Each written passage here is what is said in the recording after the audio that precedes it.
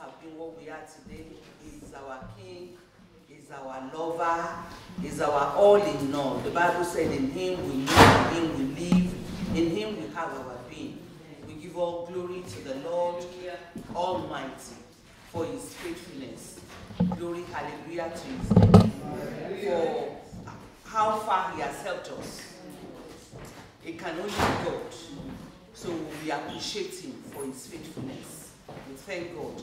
He's been so good and He's been so awesome in our lives. If we think of the things that is happening in the whole world now, and God still allowing us to be who we are today in Him, He is worthy of our praise. So we give Him praise. Hallelujah. Hallelujah. Hallelujah. We want to just, let's stand up and just bless the name of the Lord. Let's give some, let's appreciate Him. Let's appreciate Him. Lord, you are so good. Lord, you are kind. Lord, you are wonderful. My Lord, you are excellent. If you know, you sing it. Lord, you are so good. Lord, you are kind. Lord, you are wonderful. My Lord, you are excellent. Oh, excellent is your name. Excellent is your power. Lord, you are wonderful. My Lord, you are excellent. I say excellent. Excellent is your name. Excellent is your power. Lord, you are wonderful. My Lord, you are excellent. Father, we say thank you for the excellent name that you have given unto us. Oh Lord, we appreciate you. Thank you because we've been using that name and it has never disappointed us. Thank you for this day that you have gathered us together again to make us up, to do a nice makeover for us, to take blemishes out and make us look the way you want us to be. That will bring glory and honor back unto your name. Father, we appreciate you. Thank you because indeed you have been the one that has kept us till this day. Some have been carrying the blemishes and they could not carry it any longer. They have committed suicide. But Lord, for your strength that has been in us, that has taken us this far. Till this day that you open the book of remembrance unto us. Lord, we appreciate you. We release ourselves into your hand and we ask, oh God, that which no any other man can do. Father, perfect it in our life today in the name of Jesus. Amen. At the end of today, let all glory come back unto you. Amen. Let our life be blessed. Amen. Let everyone that sees us know that yes, indeed, we've come into your beauty parlor. Yes, and you divine therapists have actually worked on us. Yes, thank you, King of Glory. In Jesus' mighty name we have prayed. Amen. Let's be seated. Once again, I want to welcome you into our beauty parlor for the first edition in the year 2020. As a matter of fact, the first edition in this decade, in a new decade. What an ensemble. What a topic to start the new decade with us. It just clicked on me now that that's the first one. We thank God for what He's been doing, and I want to really thank every one of us that are seated here today.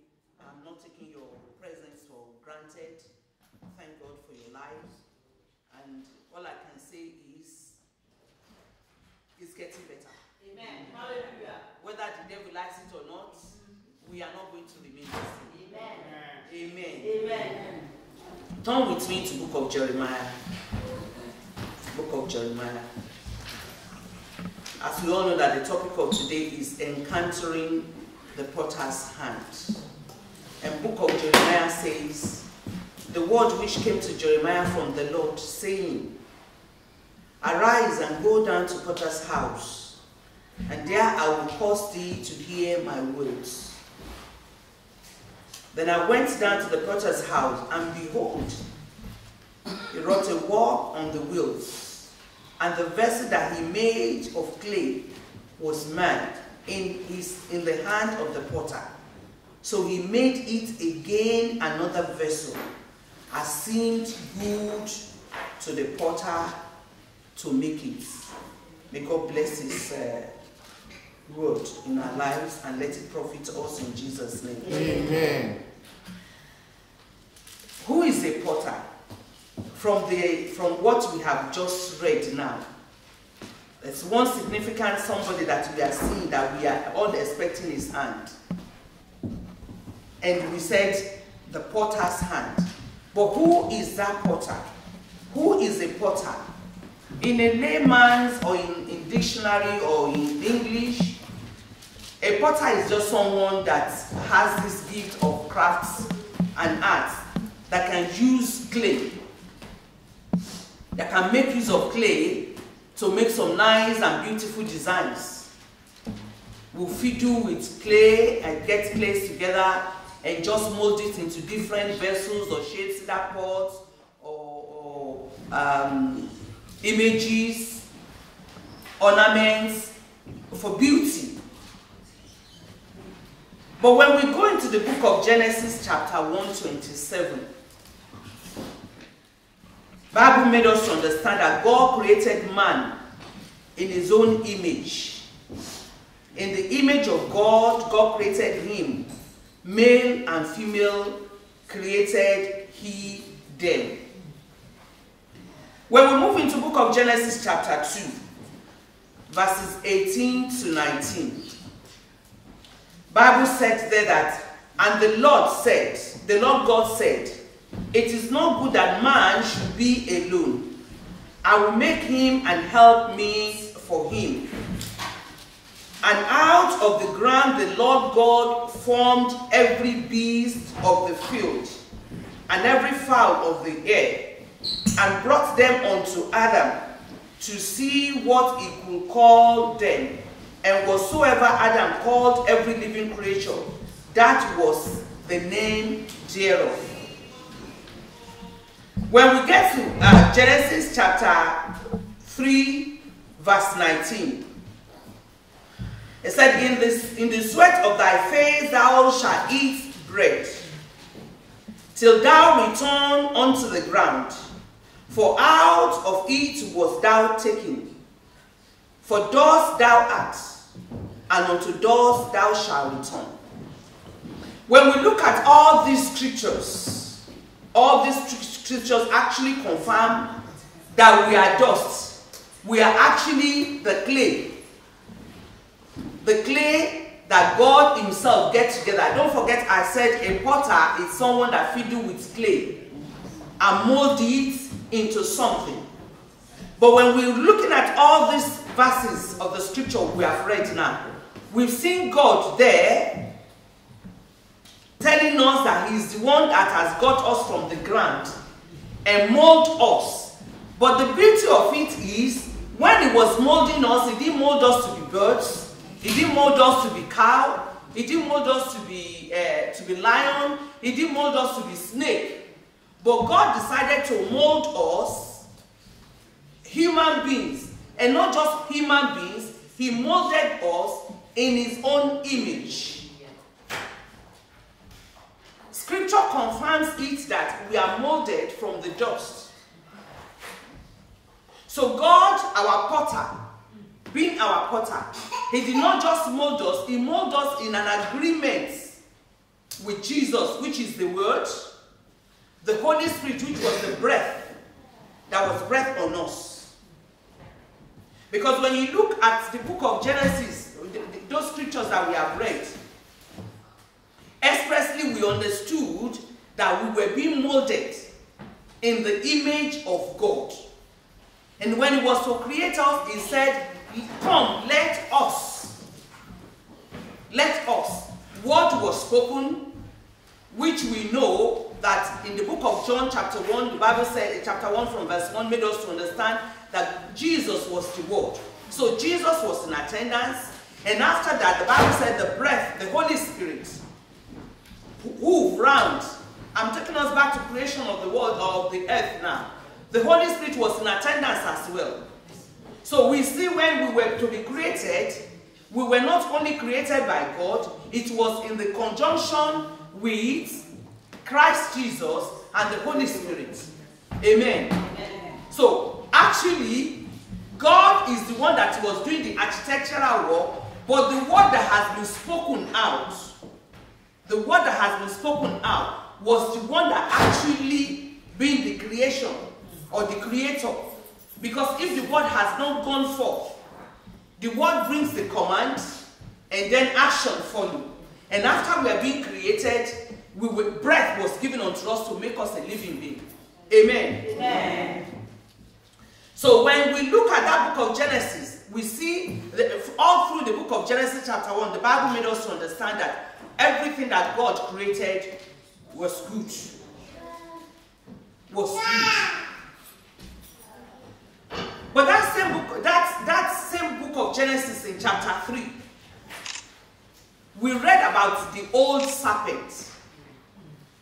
The old serpent, devil, that actually came and messed up the good things that God has created. So book of Jeremiah chapter 18 that we read, verse 4, said, and the vessel that he made of clay was made in the hand of the potter. So he made it again another vessel, and seemed good to the potter to make it. You see, amazingly, God is not, it's not that God is unaware of everything that happens to us. We all know that God is an all-knowing God. Amen? Amen. God is an all-knowing God. So whatever is happening to man, God knows about it. For us to know that God knew quite okay, something will surely happen. When Adam and Eve messed up in the garden, the Bible says they take leaves to cover their nakedness. But God himself knew quite okay that that leaf will soon dry up. Shame and disgrace will soon come. And so he went ahead of them. If he had already prepared a lamb, if you remember, animals were created before human beings. So he had already done the job, knowing fully well sometimes something will go wrong. So if we walk into a situation that is not pleasant, if all of a sudden something turned around and decided to call us the name Christ has not called us, the one that created us knew about it. Whether we caused it by ourselves, whether it is some, forget about that one for now. But I want you to know that the one that created you, that says wonderfully and fearfully he has made us, is aware of it. Is aware of it. He's an all-knowing God, and he has already made provision. He has already made provision. That's why the Bible said there's no temptation that is more than that is more than us, that has not been to someone else. And that's why he always make a way out. Christ always make avenue out for us from every situation that devil thought he has put us. Amen. Amen. And when you read in that same book of Genesis, that's Genesis chapter 3, it's still amazing. You're giving a curse. You're punishing someone for what he has done. At the same time, you're making a way out. He is God that will test you and will be giving you answer at the same time. He will be asking you questions, and at the same time, he will be giving you answer. May we be smart enough. May we be smart enough to quickly identify when God is giving us answers to the question that He Himself is asking us. Amen. Amen. So I said, God is an all-knowing God. And not all-knowing, He's all-seeing God. He's all-seeing God. Amen. Amen. He sees everything. He sees everything. Because how would He have known that Adam and Eve have messed up? And He came to them. And usually He said, Adam, yeah, where are you? You want to tell me God didn't know where they are? Oh, we were hiding. We were hiding because He said, why are you hiding? Have you eaten the fruit? No, you always give us the opportunity to come out and tell Him our story. And today is another opportunity to tell Him our story. Areas that we felt it needs to come in. Amen. Amen. So it's an all-knowing. So if it's an all-knowing God, an all-seeing God, why does He allow His work to be tampered with? If He sees everything, if He knows everything, and He can do everything, why did God allow His work to be tampered with? Because if you observe that verse properly, it said, while the potter is still working, and I believe every one of us know that we are still in the making. We are going to be perfected when Christ comes and take every one of us home.